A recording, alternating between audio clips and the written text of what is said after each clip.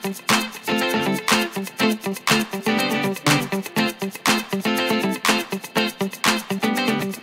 my friends, welcome to my Energy Economist channel. We're gonna start today by knowing the investment in oil and gas exploration, crane and heavy lift companies. So stay with me.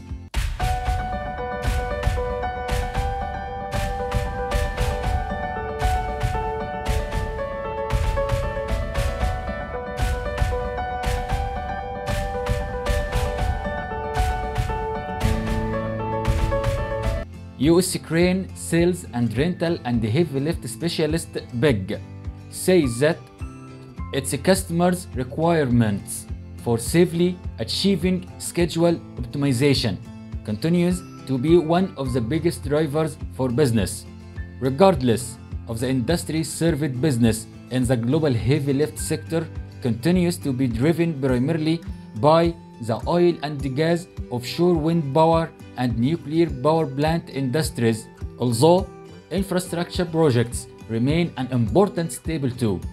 According to Gert Hendrickx, Sales Director Projects at Sarens, our SGC range of cranes have been specifically developed in response to the changing needs of the market, namely building oil, gas or nuclear power plants and for maintenance applications in these sectors. The onshore side of the offshore wind power sector is keeping us very busy at the moment too. This comprises loading large elements for wind farms onto boats of erection at sea. It was the increasing size and weight of items that Sarens customers required lifting and moving that prompted it to further develop the SGC crane range. The first crane in the SGC range was the SGC 120. It was completed in March 2011 and had a lifting capacity of 3,200 tons, says Hendrickx. 6 years later, in October 2017, we launched our second crane in the series, the SGC 140, which has the same lifting capacity but a longer radius. Now we have two more SGC cranes in development, the SGC 90 and the SGC 250, which could come to fruition as early as Q2 2018 and Q1 2019 respectively. You can see we have accelerated the development of our SGC series. The crane is currently being rigged and shipped to Kazakhstan, where it will be used on Sarens Bigge Tengiz Chevroil TCO project for approximately the next 3 years. The crane's design has been optimized for transportation via standard size containers, explained Hendrickx. We had prior experience fitting the SCG 120 into containers and it has successfully been transported around the world. With the SGC 140, we have allowed a safe window of 3 months to move it from Ghent, Belgium to Kazakhstan. TCO operates the Tengiz oil field in Kazakhstan and Sarens has been working on the project since 2014. And the SCG 140 will be used to offload, store, stack, and transport refinery models to their installation points.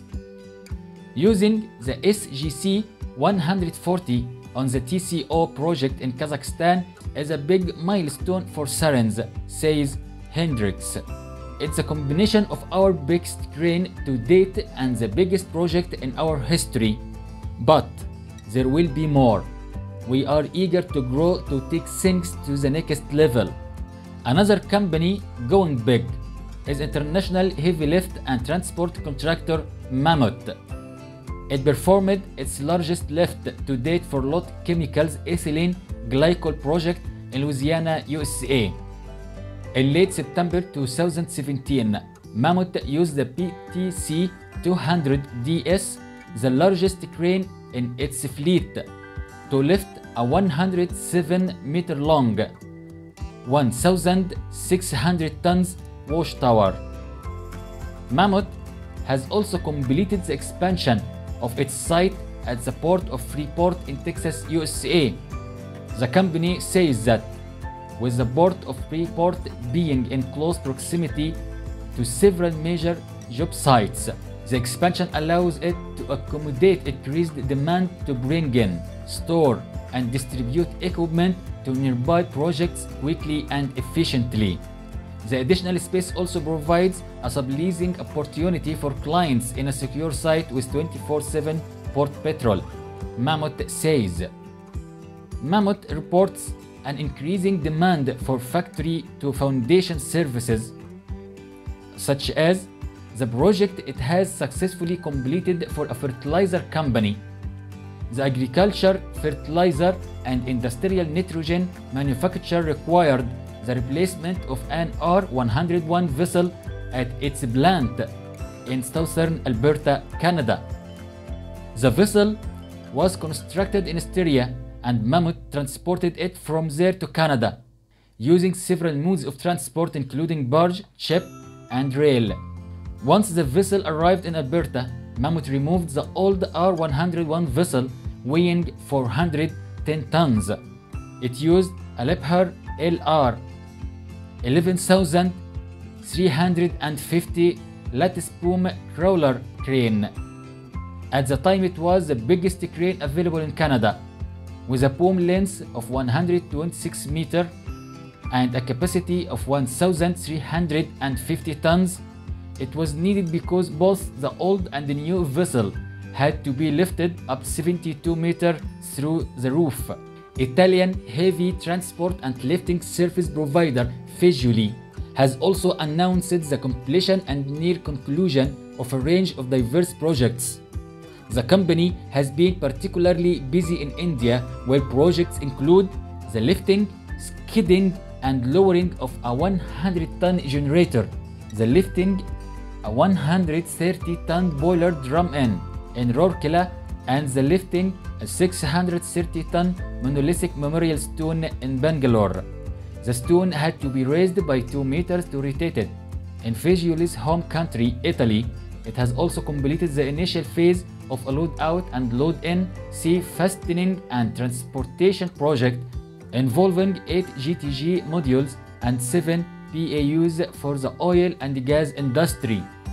The project also involved visually stacking an upper main module on top of a lower main module, using a combination of skidding, tower lift, and strand jack systems.